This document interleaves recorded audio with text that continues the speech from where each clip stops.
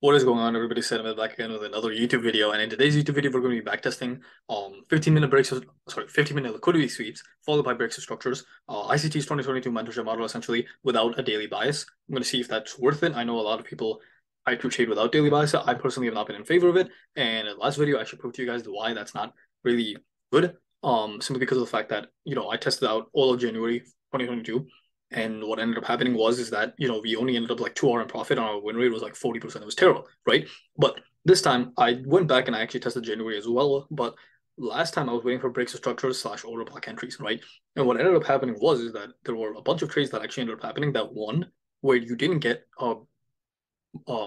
price to retrace back into an order block or a fair value gap, but you did enter, if you did enter off the break of structure, you could have just ended up in a huge amount of profit, right? And so when I went back and tested it without with it just entering off breaks of structure instead of waiting for price to retrace to a fair value gap or order block, I ended up banking I think 5R in back testing, right? And so because of that, I thought, well, maybe this is a good trade idea, right? Maybe instead of caring about fair value gaps and order blocks like ICT wants you to, right? You should just straight off breaks of structure. Again, ICT is the model, right? It's his 2022 mentorship model, but he has a specific way of trading that fits his personality, right? If something else works, you should be doing it, right? It's not just one size fits all, right? Yes, he is the creator of this model, and it would benefit you to be very close and resemble that model as best as you can. But if something works for you that's different from what works for him, that's perfectly fine as well, right? So I'm going to test that out. I'm going to test from February because I already tested it in January and I already know the results. So it's kind of like boring. I hope you guys can just trust me when I say I banked 5 hour of backtesting, or the backtesting banked 5 hour, not me. Just going off 15-minute breaks of structures instead of waiting for the fair value. So now we're going to do February as well. And I did actually start to test February already, but then what ended up happening was that I realized I should make a video on it instead. So we're going to do the video in the middle of the backtesting session. So when was it? So as you guys can see, we have already took 2 trades, all right? Where it's the 2nd of February, and both of them were losers, right? So this was the second trade. So and the first trade I'll show you guys as well. So we're already down 2R for the month of February. And I'll go over the strategy again with you guys really quickly, just in case you guys missed last week's video or yesterday's video. And if you did miss it, what the heck, man, go back and watch it so you guys know what I'm talking about. Anyways, so again, 2 losers. Let's go back. So essentially what we're going to be testing is we're going to be looking we're going to wait before the market opens, and we're going to mark out the 15-minute highs and the 15-minute lows, right? So this candle closes at 9:30, and then we're going to drop down to the 1 minute after marking out 15-minute highs and lows. We're going to wait for liquidity sweep. We're going to wait for a break of structure, enter off the break of structure with a stop loss at the lows. At a 1-to-1, we move our stop loss to break even, and at a 1-to-1.5, we take profit. Now, could you take profit at a 1-to-2? Could you not move the stop loss break even? Yes, there's a bunch of things that you could do. I'm not going to test it like that. Okay, so if you guys think that maybe holding to a 1-to-2 is good, much better. You can definitely, and you're interested in the strategy, definitely test it out by yourself. For me personally, I would much rather close it at a 1-to-1.5. I like to hit singles. I like to hit doubles. I don't really like, going for the home runs every single day, right? So anyways, just like this, right, guys, we're going to mark out our 15-minute highs and 15-minute lows, drop down to the 1 minute, and just wait for a sweep. All right, once we get a sweep, all we're waiting for is, once we get a sweep, we're just waiting for a break of structure. And boom, so we get a sweep right over here. Now we're just waiting for a break of structure. Where's the structure? Right over here. And I'll mark out the structure whenever we break it, just so it's easier for you guys to see. So bam, higher, lower, higher, right? This is our structure, right? And as you guys can see, we broke structure right over here. So I'm gonna put my entry right over here. Stop loss at these highs, and we're targeting a 1-to-1 first. And at a 1-to-1, we're moving our stop loss to break even. And then at a 1-to-1.5, we're taking it all off, right? No partials, no nothing. And again, if price gets close enough, it's at like 0.95, I'll move my stop loss to break even. There's no point in holding it if it's that close. And as you guys can see, we just hit a stop loss. So that's 3 trades in a row that are all losers. In the beginning of February. Right, so first 3 trades of trading February, all losers. And as you guys can see, if you're seeing what I'm doing right now, if you're questioning it, I'm just skipping far forward. This is I'm skipping to 9:30 a.m. Eastern Standard Time, right? And that's when the market opens. That's when most volatility is. That's when you should be trading, right? Because that's when most of the amount of volume is also present in the market. So you're gonna get your best opportunities when there's a large amount of volume. Okay, bam, right over here. Cool. We sweep liquidity, and we sweep buy side liquidity, and we're enter off the break of structure, stop loss at these highs, and we're targeting these lows. Over here, we move our stop loss to break even. Okay, we move our stop loss to break even. Asparagus. And then right over here, do we get it? Do we get it? Oh, it's so close to 1 to 1.5. Well, we didn't move our stop loss to break even yet, and we would have. Okay, so that got took out of break even. Unfortunate. It is what it is. Would have been a winning trade, but yeah, sometimes you shouldn't be moving your stop loss to break even, or sometimes it's beneficial not to. That's what I should say, right? Because that trade would have hit our take profit had we not moved our stop loss to break even. So it is what it is, guys. Okay, over here, I don't really know if there is a lever. Let's see, what's the lower here? 09.17, and then what's the lower here? 09. Wait, am I reading it? Oh no. Okay, cool. Cool. Right over here. And then. Right. So what gets us first? Cool. Sell side gets swept first. Okay. Break of structure right here. And this is what we're testing is literally simple process. Now, one of the reasons why I like this strategy a lot is because of oops, that's not where the entry will be. One of the reasons why I like this strategy a lot is because it's super objective, right? I love objective strategies because there's no guesswork, right? You don't have to guess where you're putting the stop loss. You don't have to guess where you're putting the take profit. You don't have to guess when you're entering, exiting, all of that, right? Everything's already laid out for you. Okay, cool. And there's 4 losses in a row. Jeez, guys, we are February starting off terrible, guys. February is absolutely terrible. A week into February, guys, and we're just absolutely not killing the game, guys. But again, that's what backtesting is for. Maybe the strategy is absolutely horrendous and you shouldn't be trading it. And I went a little bit too far forward. That's it. Oopsie, my bad. I don't think there was any level of buy side that sorry, sell side that we swept. So yeah, sells we would be taking sells because we said buy side. Bam, right over here. Cool. Oops, I should have been marking this out in my journal first. That's I'll do that right now. I'll open up a journal right now and start marking it out. Okay, so this is my journal for this strategy, at least for this month. So as you can see, because we have 4 Ls in a row, maybe this will be a winner, hopefully. Let's see. Okay. I think we would have moved our stop loss to break even. Maybe now with spread. So let me see what happened with spread. Because I am counting spread in this, guys. It's not the most accurate spread though. Okay, yeah, I would have moved my stop loss to break even. Let's see, do we hit take profit or do we hit stop loss? We hit stop loss. A good thing I moved my stop loss to break even. But I am counting spread in this testing, by the way, guys. I know a lot of backtesters don't count spread. And they have a multitude of reasons for that. It just makes it easier to not count spread. They say that different brokers have different spreads, so they don't count it, so that you can implement your own spread, own trade, own spreads. But me personally, guys, I don't understand why you wouldn't count spread. It makes no sense not to, simply because of the fact that everybody's gonna face spread. So whether your spread is exactly equal to what somebody else is facing or not does not matter, right? Because at the end of the day, it's much better to account for something than not account for it, right? Because you can have a strategy that's profitable until you account for spread, right? Once you account for spread, you realize, oh shoot, that strategy absolutely sucks, right? So just something to think about, guys. Yeah, I probably would have moved my stop loss to break even at that point, but I would be watching it for sure. Okay, now I would have moved my stop loss to break even, and then bam, take profit hit. So finally, we hit take profit. Oh, I forgot to count. I'm pretty sure we'll hit a break even trade. Oopsie. Cool. Anyways, did I go too far forward? No. 10 days into February. Well, this will be the 10th day into February, so let's see what ends up happening. Let's mark at the lows, mark at the highs. Also, as you guys can see, like even with this objective strategy, right, guys, I could just be skipping and then just seeing which one it swipes first and doing the entry after. But I'm training by looking at these charts all the time. I'm training my eyes to consistently look and gather data. How do the candles move? What ends up happening when, right? All these things are training, right? By fast forwarding it, I'm just getting the data quicker, right? But at the end of the day, I know that candles print like this. Oftentimes what ends up happening is that patterns in the market repeat themselves consistently. Break a structure right over here, and so we're entering and stop loss below these lows. But going back to what I was saying, patterns in the market consistently repeat themselves. So sometimes there are patterns that you can just recognize as a day trader and figure it out and be like, you know what? I've seen this pattern before. Maybe I should exit, or maybe I should hold, or maybe I should enter, even though it doesn't mark my strategy. Right, guys? So, it is just something that you guys should be thinking about. There are definitely patterns out there.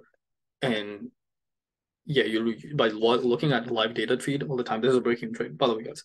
Um, you'll figure that out. And when you notice these patterns, it's very beneficial because it just becomes like unconscious to you that like you see the same thing happen, 10 times in a row, or not 10 times in a row, sorry, 10 times, you're going to notice like, maybe I should, continue looking at this. Maybe that is something to watch out for. you know. So it's very beneficial to actually watch it instead of looking at everything from hindsight. That's what I really like about platforms like this, where you can actually watch the candlesticks print. Okay, cool. High over here, entry over here, couple of set these lows. Okay, we already be at break even, so and then bam, we hit TP right over here. This is one of those days, guys, where if you were entering, you would have looked for like a fair value gap, and you just never get that entry, right? It comes very close, but then it goes, right? It doesn't actually tap into this. So if you're waiting for a fair value gap, you don't actually get the entry. Uh, so it is what it is, guys. It's unfortunate, but sometimes stuff is like that is going to happen. Wait, why am I using the calculator then? I can just do it in Excel later on when I can just sum it up. Oopsie. Anyways, back to backtesting.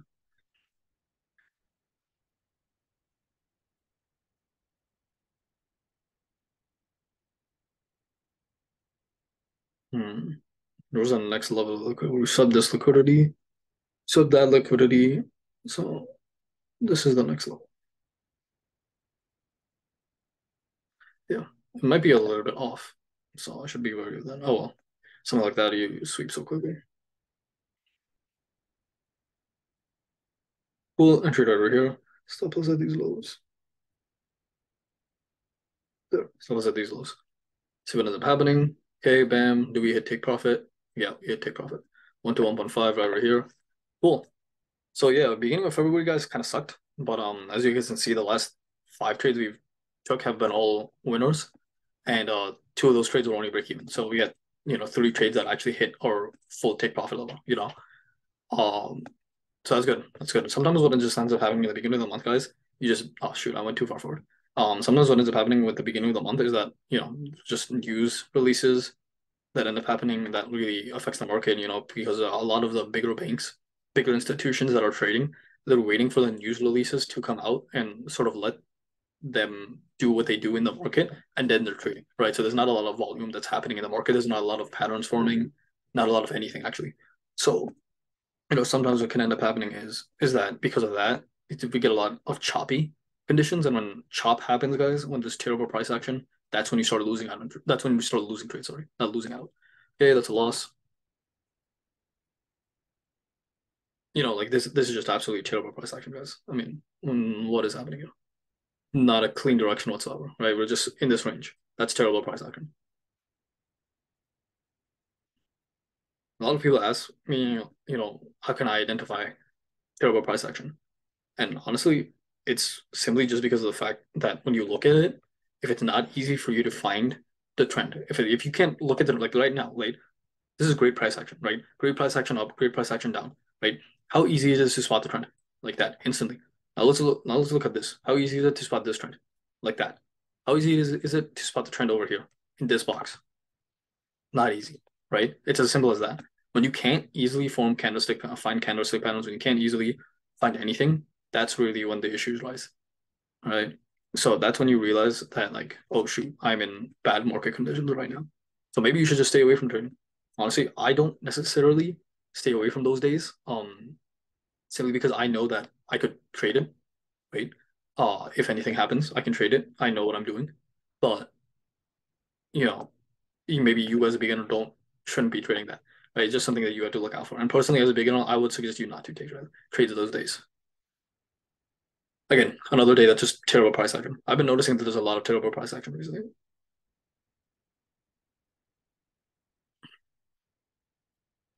Okay, well, it's 11 a.m., so I don't trade past 11. So I'm just gonna stop trading. After 11, the market volume dries down in the stock market. So yeah, no real reason to trade after 11 a.m., guys. You only would be trading when there's volume. So you don't trade in like US 500 during the Asian session or like the London session, right? Who's trading US 500 in the London session, right? They have their own markets to trade. What do the London people trade? Like Russell 2000? Is that what it's called? I don't know. No, is Russell 2000 American? I don't even know, guys. Okay, cool. We got a breakdown right over here. Breakup structure.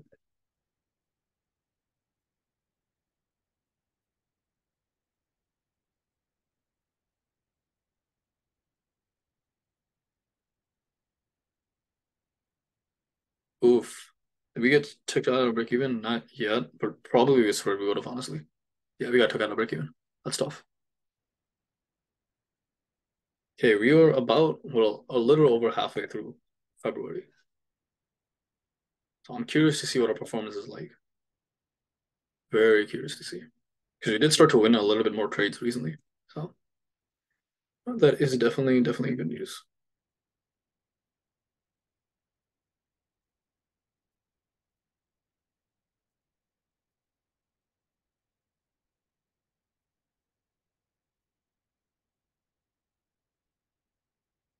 Off the brick construction. Oh my. Oh my. Is there news at 10 o'clock or something? That's probably what ended up happening. That's tough. Yeah, by the way, guys, I trade during news. No cap. Unless if it's like terrible. Well, I mean, stuff like NFP, stuff like unemployment, I don't trade. But that happens before market opens anyways. So I don't really, that doesn't affect me too much. The other high impact news, like freaking PMI services, stuff like that, I trade with just because, usually it doesn't. I've looked at the testing and it works out much better for me to trade that than not trade it. Bam. Where did the line go?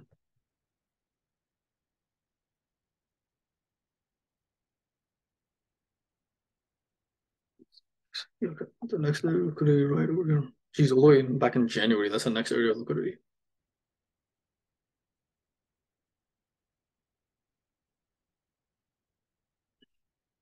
Okay, they didn't matter because we didn't go that far anyways. That's tough. Um, cool, this happened. No trade up until the wow. This is going to be a massive stop loss. Actually, it's not as big as I thought it was. That's what she said.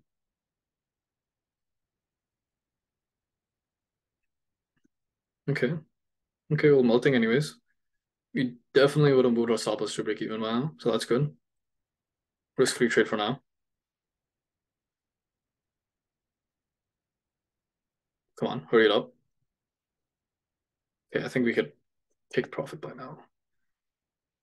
Yeah, I think we did too, but I didn't account for spread in this trade, so probably be spread something like that. 403, 4.98, yeah. 403, 4.9, yeah, something like that. So if it goes a little bit lower, then yeah, we definitely hit take profit. And bam, yeah, we definitely hit take profit. So cool, cool. Yeah. See, you gotta be meticulous when you test, guys. Can't have any biases, can't have any, you know, can't have any misinputs. You gotta be meticulous. Make sure that you're actually trading properly. Right? Trade the way you should be backtesting and trading. Well, when you're backtesting, you should treat trading the same exact way as if you were doing it in the live market conditions. That's the only way backtesting actually makes sense, right? Without knowing the data beforehand, right? I don't know if we're gonna get when we're gonna get a break structure, right? Obviously now I know because it happened, but I don't know before. I don't know if this trade is gonna win. I don't know if this trade is gonna lose. I have no idea what's gonna end up happening. All I know is that the way I'm trading, the way I should be trading, this is where I'm gonna put my stop loss. This is what I'm gonna enter. This is what my take profit, all that jazz, right? Bet we hit take profit one. Cool. So now I know that I would move my stop loss to break even, right? And I'd be holding up until hopefully we hit the profit target, which we do. Cool. That's another winning trade in a row. Simple as that, guys. That's how you should be trading, right? And that's gonna make trading in the live market conditions even easier for you. If you treat your backtesting like a live trading, it'll definitely make backtesting I mean your live trading so much easier. Yes, there's no psychological aspect to it, of course, but the other aspects of trading, right? Actually reading market conditions, right? Being able to figure out structure, right? Figure out the trend, entering, exiting, stop loss placement, all that, everything is going to become so much easier for you as a result of trading backtesting such a the same exact way that you would treat live trading. Also, for some reason, my computer is lagging. So what the heck is going on?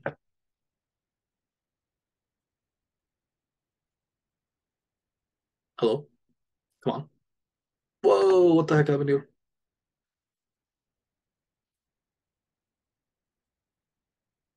Um, okay. I don't think a 945 actually look like that.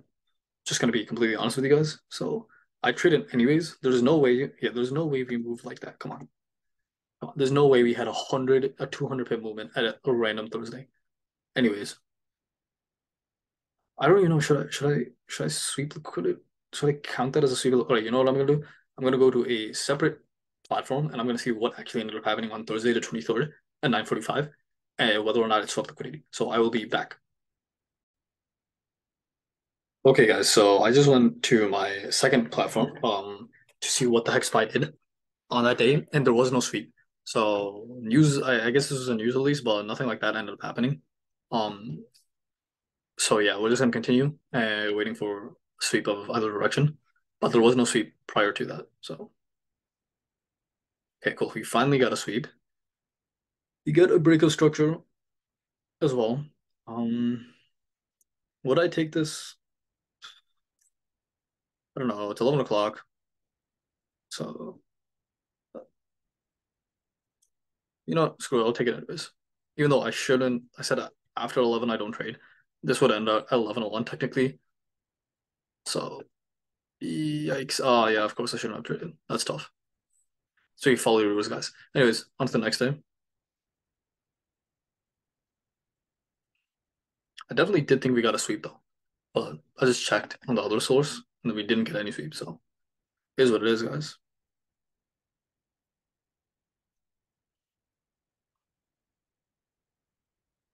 Oh my God, I hate when this happens, guys. I hate when there's no like freaking I hate when there's no like clear level of liquidity. You have to go all the way, like find something. It's always annoying.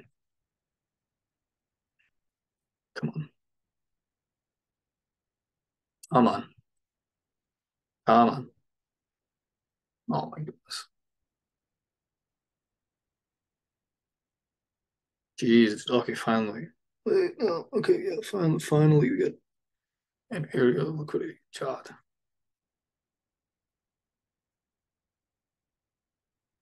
I was wondering why it's so spread out. It's because of that. I pressed. Okay, cool. You gotta break it, kind of spoil it for you guys, but break a structure right over here. As you guys can see, I'm pretty sloppy with it just because I can see it, but you guys should be able to get the general gist just of how I'm entering, how I'm exiting, what the breaks of structure are, and everything.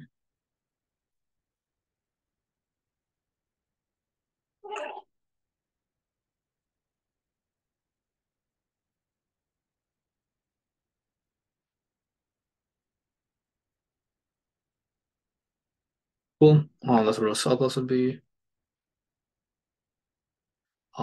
Yeah, honestly, I probably would have moved my stop loss to break even. Honestly, find that point, yeah, 0.94 with that close.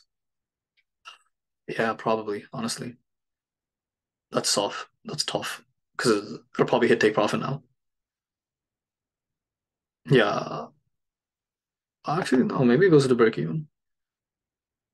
Probably wouldn't have hit take profit now, but yeah, okay, would have hit break even anyways. So either way, would have. Well, what the heck happened? For some reason, it just closed my tab. Okay, B or B, guys. Okay, cool. So breaking we're at 15 trades or 14, something like that. And we're almost done with February. So we're very close to seeing what the heck February is going to result just from 15-minute areas of liquidity. And again, as I said before, I like trading with daily buys, so I'm not a big fan of this, but who knows? Maybe I'm wrong. Maybe I'm wrong. You know, January did prove that I could be wrong, you know, with freaking the whole 5 hour in game. You know, 5 hour is good. 5 hour is definitely good, guys. We haven't break structure anywhere. Up, down, bam, right over here. Now we break structure. Pause that at the right time. Cool. Stop loss at these lows. Cool. I think we hit take profit by now. Yeah, we definitely did. What the heck? I did it again. Why is it deleting the tab? Hold on, I'll be right back. Okay, cool. I updated the journal after this trade. But going down is that level again. My friends are just texting. So I was like, oh, and now they're calling me. So I will be right back. I keep pausing and recording the video, but just everybody, for some reason, everything keeps on going on for some reason. Okay, after so many interruptions, we have finally gone back to testing. This is the last day of February, so we'll see what ends up happening. Bam, we got a break structure. I'd already marked out the liquidity areas of liquidity, by the way, and we got a break structure right over here. Comment down below. Do you guys think this is gonna win? Do you guys think this is gonna lose? Me personally, I think he's gonna win. I think he's gonna hit full take profit. So okay, could be anybody's game now. Okay, still could be anybody's game. Actually, have we moved? Should we have moved our stop loss to break even already? No, definitely not. Definitely not. Okay, wow, terrible price action, but oh, we're getting a comeback. Oh, oh. Okay, I think by now we would have moved our stop loss to break even, and we did not hit our stop loss at all, so that's a good sign. Ooh, with spread, maybe not, maybe not. Let's calculate that. With spread, it'd be like here. Probably. I probably would have moved my stop loss to break even, and we get took out of break even. That's tough. That was so anticlimactic, guys. Oh, well, now it's rising. Now it's rising. Now it would have definitely hit 1 hour. So if it goes back down, oh my God, that's tough. That is tough, guys. That is tough. Wow. Close. Was it? I mean, let me just make sure that I had everything. Maybe I can justify not moving my stop loss to break even at that point. Energy price, stop lower, 6939. Yeah, honestly, guys, with that much choppy action, I definitely would have moved my stop loss to break even by this point. So we get took out of break even. Unfortunate because it went to hit or take profit anyways, but it is what it is, guys. So now let's see the sum. Enter 3R. So yeah, not the most amazing performance, guys. Then again, it could just be because February was a terrible week. Oh, terrible month. Um, I don't know. There's not a lot of losing trades if you actually look, guys. There was one, two, three, four, five, six losing trades. So you had like a 66% win rate. However, there was a lot of trades that hit break even. So potentially it might just be worth it to, you know, maybe take partials, maybe not take partials, maybe just take it all off at TV1. Let's see what would end up happening if we if we copy this entire thing, guys, right? And we replace every break even, everything with just TP1, right? So every winning trade with just 1 hour in gain, like that, and then what or some. Your son's ends up being 5 hour. But again, there are some trades where I moved my stop loss to break even when it was close, but not really. I can count two instances, so it ends up being 3 hour anyways. So, it's up to you if you want to trade this strategy, guys, without a daily bias. Me personally, I would say definitely implement a daily bias. It'll just get your win rate much higher. It'll stop you from taking some trades, but the trades that you do take will be much, much better. That being said, guys, like the video, comment down below, subscribe to the channel, and peace out.